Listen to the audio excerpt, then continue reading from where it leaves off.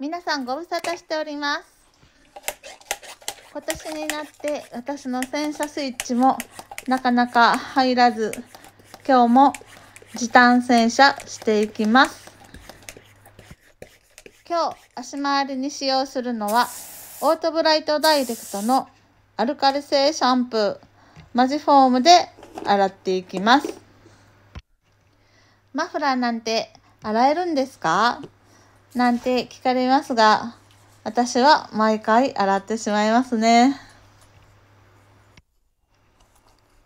丁寧に洗ったら、この後しっかりと流していきますね。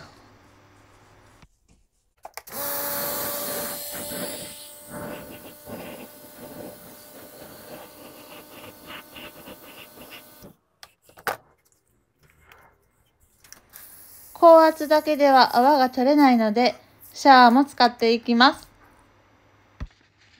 今年の大阪アウトメッセで買ってきたショートガンなんですが、軽くて握りやすくて、長時間使っていても疲れない。とっても使いやすそうです。色もパステル調で可愛いですね。超お気に入りになりそうです。早速使っていきたいと思います。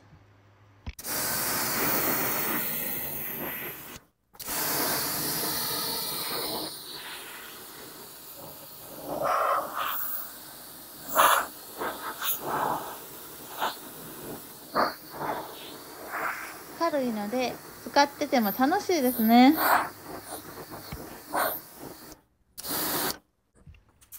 早速しっかりと洗っていきたいと思います。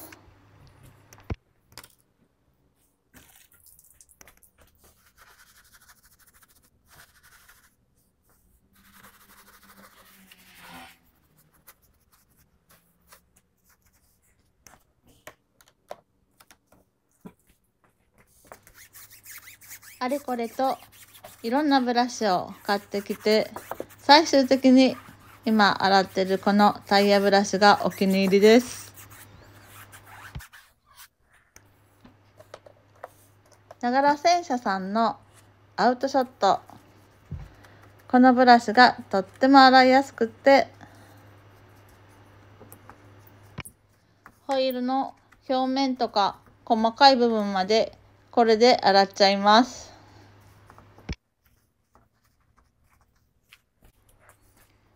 ホイールの中はこのブラシを使ってますね。いろいろ買いましたが今はこれに落ち着いてます。そしてこのダイソーのブラシ、これが細かいとこまで洗ってくれるのが超お気に入りです。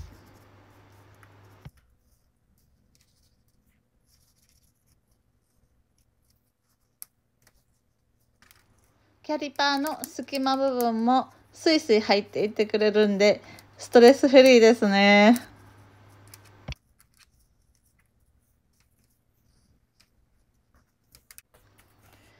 ナット周りはしっかりと洗いたいですね。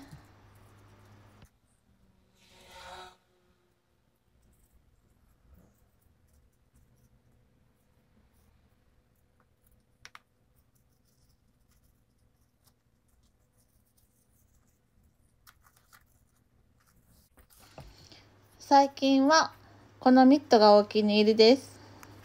親指に引っ掛けて使うので外れることもなく、大きすぎることもないのでぴったりフィットで使いやすいです。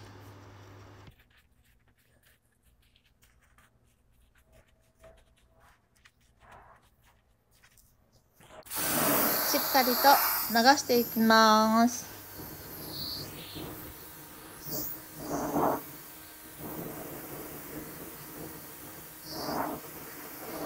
これめっちゃ買ってよかったです。すごい楽ちんです。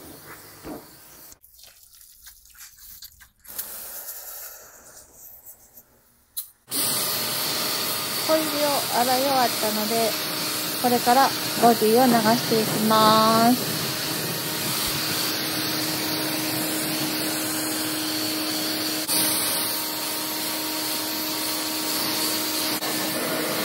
ボンネットの隙間とかフロントリップですね、よく汚れるとこはしっかりと流していきます。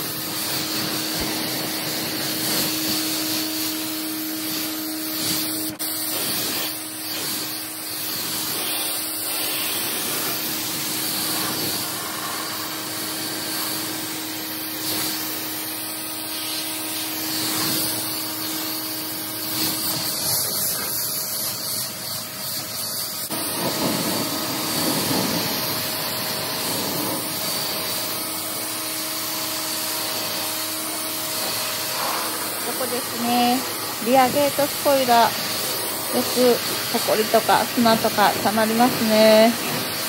しっかりと流します。し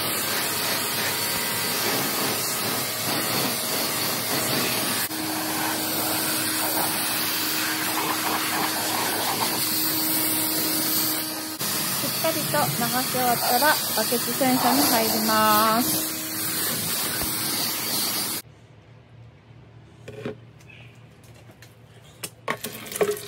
オートブライトダイレクトのバケツなんですけども、10リットルと20リットルのところに目印をつけてます。今回は10リットルのところまで水を入れます。簡単にバケツ洗車をしていきます。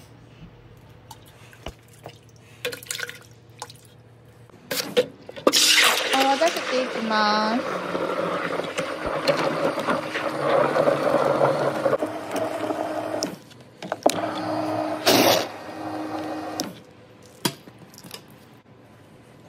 今日はミットも洗うの嫌なので、このスポンジを使って洗っていきます。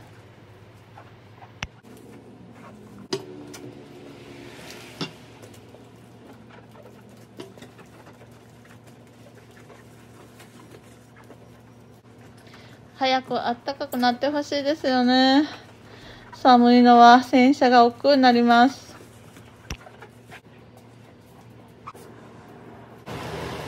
毎回背が低いので服もずぶ濡れになっちゃうんですよね。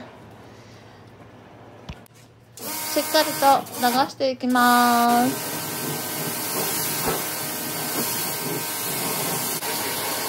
隙間に泡が残りやすいのでしっかりと流します。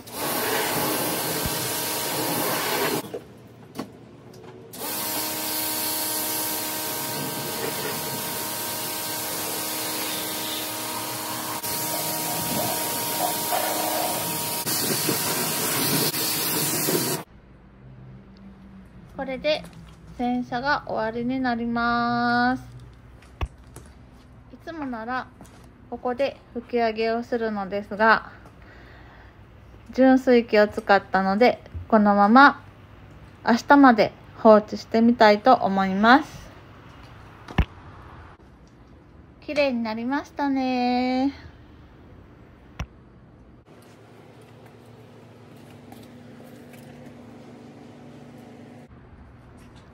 最後までご視聴いただきありがとうございました。じゃあまたね。バイバイ。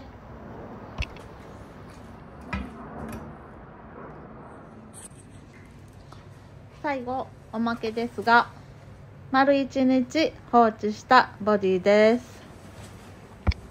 全く水染みが残ってないですね。さすが純水器ですね。フロントリップにも残ってないですね。すごいです。